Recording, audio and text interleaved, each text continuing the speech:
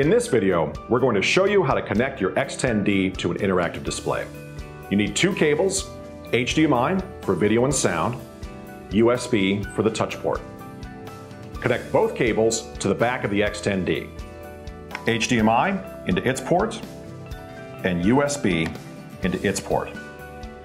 You also need to make sure the cables are plugged into the appropriate ports on your interactive display. HDMI and USB.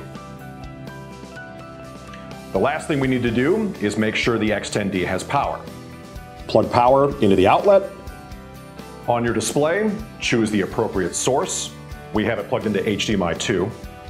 Once it's powered on completely, you'll find yourself at the home screen and you can use all the features and convenience of your X10D.